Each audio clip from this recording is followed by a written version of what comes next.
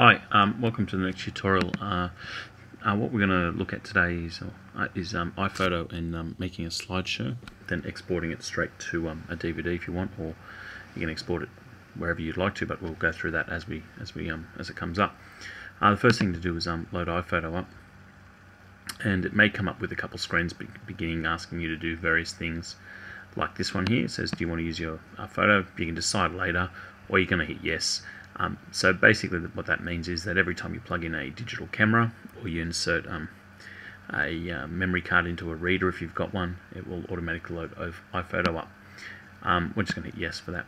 Now there's a couple ways that you can actually get photos into iPhoto. One is, like I just said, through the camera. Another way is just dragging folders onto it. And I've just got some photos here, and I'm just going to drag it into it, and it automatically imports for me.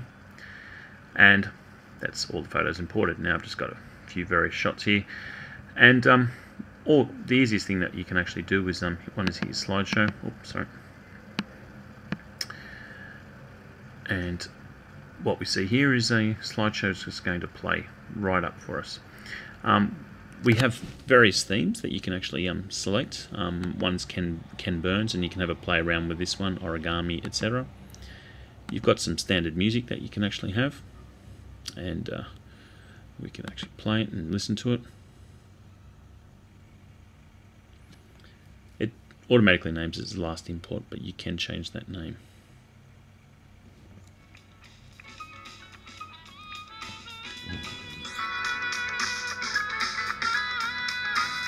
And as we see there, that's the slideshow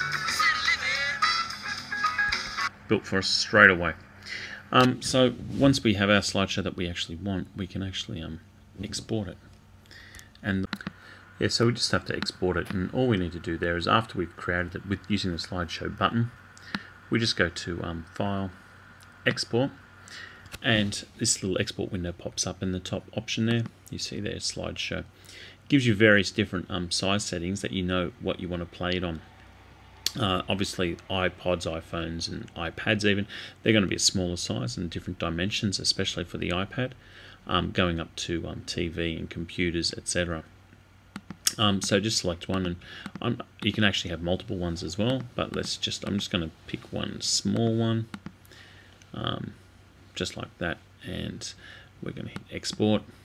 It asks me where to export it. I'm just going to go into my documents. I've already created the folder there. I'm just going to hit OK, and away it will export. Now, it's remembered basically from when we created the slideshow using this button down below, the effects and the song that we actually wanted exported.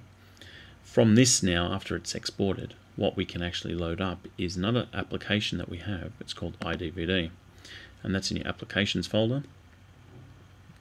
And there it is there, and we can actually put it straight into iDVD, and iDVD will create a DVD for us, so we can actually burn it and play it on a normal TV or a DVD.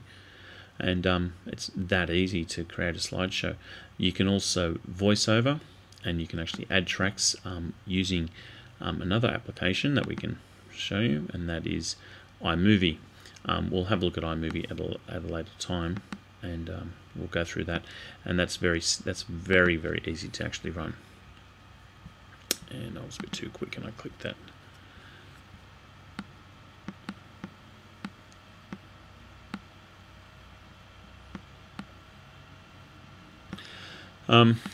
Whilst that loaded up, and there we see there that our DVD is actually, our slideshow is actually exported. I'm just going to double click it and let it play. It's going to play in iTunes, which is fine.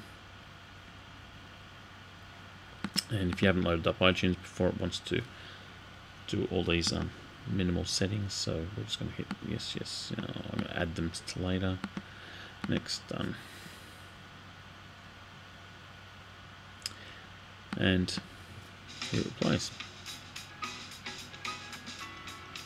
Oh, let's get rid of that.